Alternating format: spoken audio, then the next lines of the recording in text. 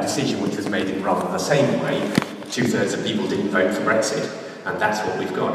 So we've got a situation at a national level which is pretty much disastrous, in my view. And it doesn't have to be like that. Thanks. What am I doing with that? I can't remember. You can press it.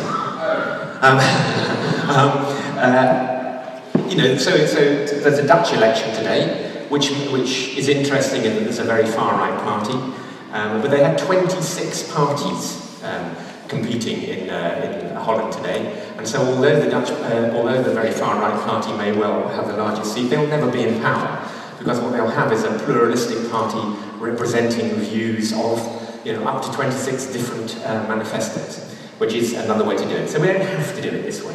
But in my view, it's not going to change. I mean, I'm sorry about this, but quite likely in my lifetime, I don't see us changing. 100,000 people have signed up to whatever it is I've got on my chest. Make Votes Matter now, which is brilliant. So there will be a debate in the House of Parliament on proportional representation. I suspect we'll find it's in a corridor somewhere, you know, and it will mean nothing, and it won't lead to PR. So what I want to say to you is that I think there is another way to do this, and the only way that I see functioning in anything like a short timescale is by people at a local level getting their democracies sorted out and rising up and making that lot irrelevant, because it's not going to change. Well, it's not going to change through violence and turkeys don't vote for Christmas, is my view on things. So that's the context. Now the story of Frome. I got involved in this very much as an accidental politician. I'm really a gardener and an undertaker. But I've also been involved in climate change in all sorts of different ways. And I set up the equivalent of a transition town. You have a transition town movement here, and we have a similar one in Frome, which still exists, obviously. Great. Thrives, perhaps. One of the things that I was due to do in that was to go to the town council to talk to them about their green policy. So I duly went and asked the town council about their green policy, and they said, we've got a park. And I said, I'm going to talk about climate change and, you know, and peak oil and things. We've got a park, Peter. So I went away and moaned about this in the pub and found myself in a group of a number of people who had different stories coming from different angles. And basically how we had a town council which was very political. It swapped and chopped between Tories and Lib Dems every few years, and they basically fought each other, in antagonistic ways that politicians learn from higher up. So they weren't overtly corrupt, but they were very, very inefficient and didn't take advantage of many of the things which they could be. So that led to more discussion, and then it led to a public meeting in a pub, which a lot more people came to. Between those, we did a little bit of thinking about what would happen if groups of non-party people, effectively running as a group, could a group of independents work together? And we looked around at different places in Britain where independents ran councils, and they were almost all disastrous. Actually, they were all really disastrous, and some of them were really disastrous, because most people who become independents are so extreme that they've been thrown out of their parties. So by the very nature of that, they're not going to be people who are going to work together.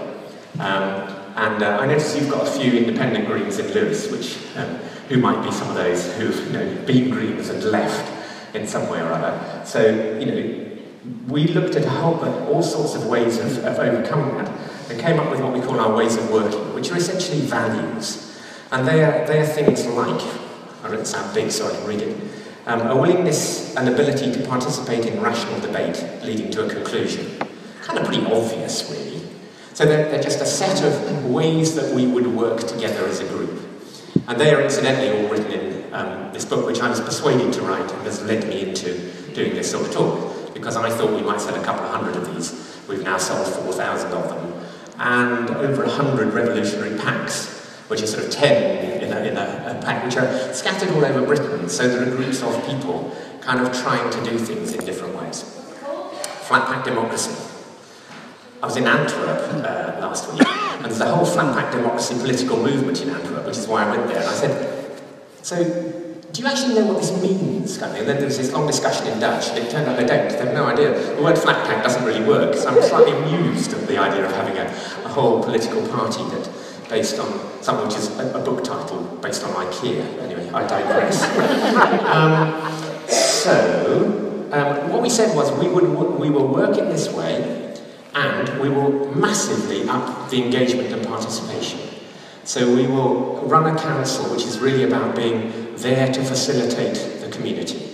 It'll be that way round. We won't represent you in that traditional way of being elected, disappearing for 4 years and then turning up when you want to be re-elected. We will work with you as a people, or we will change the role of the council. So those are the two things we said. And so we didn't say, we will do this, we didn't have any policies. So it's a very different way of doing politics. We didn't say, we will build a bypass, we are against nuclear power, because we don't know until we've worked together. So we ran as that group, and we won 10 of the 17 seats, with about 75% more people voting. So we had a working majority, whatever happened. And actually the remaining Tories and Lib Dems hated each other more than they hated us, so they never voted together. But they did often vote as opposition, even when it was something which is obviously sensible, which is another of those weird things that sort of happens. But anyway, I will not go down there for too long. So, for 4 years we did lots. We did lots of things which, because we weren't shackled by party ideology, we could be based on entirely what is good for Frome. So if it was good to borrow money, we borrowed money, and actually we borrowed quite a lot of money. Had we been Tories, we wouldn't have done, because we're in a period of austerity and we mustn't borrow and spend. But actually, it's really cheap to borrow money, and you can really do capital things which then make more money. Anyway, so we've been able to do a lot of things in Frome, which have been enormously positive. One of the very first things that we did in order to get to that situation was we abolished all the committees, and we changed all the rules. I spent a little bit of an afternoon in Lewes. On the outside of your town hall, you'll find there's a set of rules which tell you how you, if you want to speak at the council, what you must do. You can have 3 minutes, you can only ask 2 questions, the questions mustn't last for more than 15 minutes. That's all a choice. Nobody's told Lewes Town Council they have to do that. And we had all that too, it's all pretty standard. But we got rid of all of that. And we now run our meetings like this, in this room, sometimes with numbers not dissimilar to this, so that councillors are dotted around the room and members of the public are there. And you won't necessarily know that a councillor is a councillor until you come to vote, and then they'll stick their hand in the air. So all of that can be changed, and we changed it all. Now, I know what we want. Let's do that bit of music. That's why you gave me that thing. Just remember. Yes, sir? Good. Oh, don't want that one.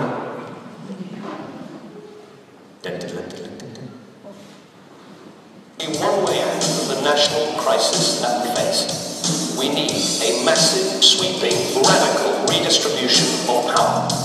We need a massive, sweeping, radical redistribution. Sweeping change.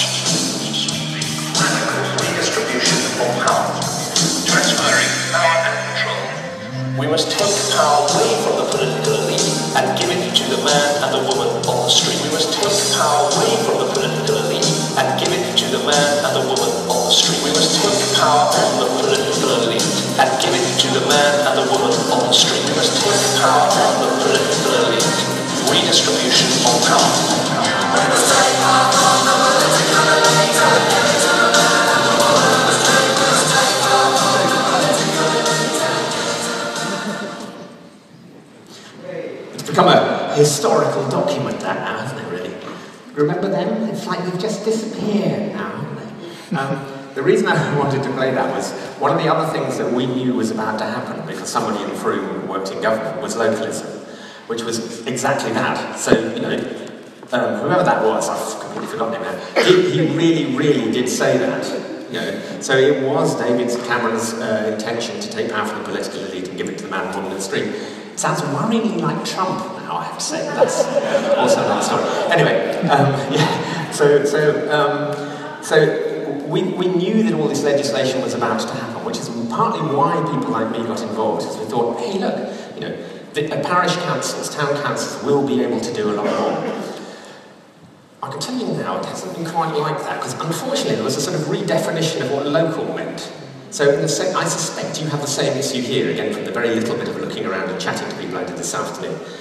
Local stops at the district, so you don't actually get the power. So we've got a neighbourhood plan which has been passed referendum. Yours is a bit back from that, and it's still out for consultation. But even with the neighbourhood plan and all of those sorts of things, the power and certainly the money never really came down to us. But that was part of what inspired us into getting together and get going. And we have been able to use some of that and to do a bit more than we might have done. So, I'm going to skip some of that. We took lots of risks, we made lots of mistakes, we like U-turns. It's sort of slightly unpolitical to sort of say, oh yeah, you're right, we got that wrong. And to admit mistakes, we're well into doing that. Am I feeding back to somewhere? And one of the other things that we worked on a lot was sort of reducing the status of councillors. I was the mayor for a year, and I had a slightly weird line in chains, which were really about trying to say, just because I have a chain and just because I'm a mayor, you don't need to treat me any differently. And they were again about trying to give power to the people who made chains for the event that I was doing. And a number of other people have done things like that.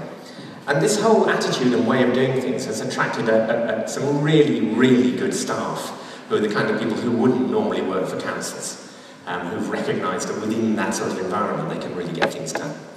And key to this is that if parish and town councillors don't get their act together, lots of stuff is not going to happen. Now, that's because, as you will know, the money is not coming down from the county and from the district in the way that it used to. I mean, I don't know what the figures are here, but with us it's sort of ongoing 35% cuts for both those levels every year on year. So Somerset County Council is now sort of technically bankrupt and is really only doing what they have to do by law, and the district is in not much better a situation. So we've had no funding for the arts for 8 years, there's no funding for mental health, there's no funding for children's services, and so on. So, if Frome doesn't do it, it's not going to happen, is one of the things that's, is behind our thinking.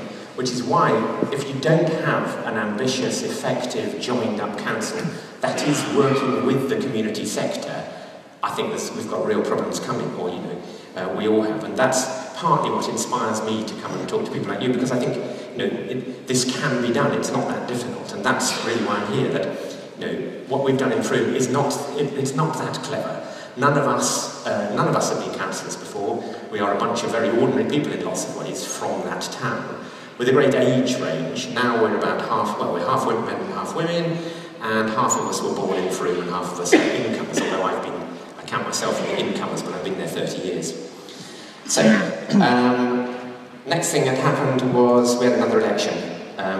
So we stood in 2015, and I thought that no one would stand against us, because we're doing a good job, everyone comes from Frome, why not focus on the higher levels? But actually there were 46 people who stood against us, and there were 27 people who wanted to stand as independents for Frome, so 27 people wanted to be independents, 46 stood against us, and we won all those seats, which is really much more of an achievement than the first time, because taking power initially was actually quite easy, to be honest. In 65% of councils, district and town councils, there are no elections in Britain. There are not enough people to stand, never mind having democracy, which is going all the way back to what I said at the beginning. This lowest level is in a real state, I think. But it's chicken and egg. You're never going to get good people to stand and get involved unless they can do things. And if they get totally bogged down in not understanding the language and not being able to do what they want and not having fun. One of the things that we have put in right from the beginning is we must be able to have fun. And one of the things that's attracted me to the Danish Alternative Party, and there's a new alternative platform in Britain now, which you can look up, the Alternative Party platform.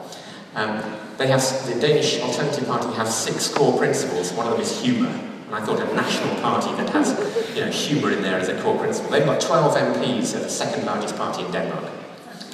They can only do it because of PR, of course. Now then, we've carried on doing much the same thing. There's only one thing I particularly wanted to focus on and come back to again in a way, which is the involving people. So one of the things that we, as I said at the beginning, said we'd do and we have, is to really go out and engage. We've got 2 community project officers whose job it is to support community organisations. We employ a fundraiser who is there for those organisations so that if they need help fundraising, It's to build their capacity. So we brought in far more money into Frome through lottery and through other funds in that kind of a way, through working with the community. And then this is really well illustrated by last Saturday. 100 people came together and they decided on how we would spend all the money on community events next year. So 17 groups bid in a sort of, what do you call it, that term, terrible television programme, a sort of cave thing, you know what I mean? We have to sort of bid, thank you, dragons, I'm seeing if you're away, dragons den type event. So people pitched in a very short pitch and then they answered questions, and then 100 people made those choices. They were people from the age of 10 upwards, and that decision's binding. So unlike the Brexit decision, you know, so we as a council have no, that is the people's choice, that's it. And we've got another 2 events like that about to happen this year. Now for me, that's partly about public education, and it's about increasing the political engagement of the population. We may, if we had done what we normally do, and had 4 councillors sitting around a table making those decisions, we probably would have made pretty similar decisions. I don't know, actually, I haven't looked to compare the 2. But the important thing is that level of engagement. So, I think that's basically the story I wanted to tell you. I mean, from what I can see here, as I say in my very brief bit, and I'm definitely not here to try and analyse Lewes's council, the town council is doing a basic, standard, pretty good job. Again, as well as the rules and things you get on the outside of the town council, is what meals the mayor is going to on your behalf. You know, and one of the things that a lot of town councils do is a lot of civic events. And what I would say is that's kind of fine. But going back to what I was saying about austerity, you know, I'm not sure it's fine forever. That actually, you may need, as a community, to sort of up the extent to which that facility of the town council can be used to work with everybody else. Because it's that joining together that I think is where this is at. And the rest of this evening, we're going to spend really looking at, in a sense, how a lot of you are doing politics anyway. And I think what's happened is we've got confused about party politics and politics. That most of us do politics. A lot of the projects which you're involved in Lewes, and a lot of the groups and clubs and organisations, they are politics, they are lobbying, they are, you know, trying to get what you want. And what's happened is we've kind of put the party politics on a pedestal and sort of expected it to do stuff, but it's not doing it, and it won't be able to do it.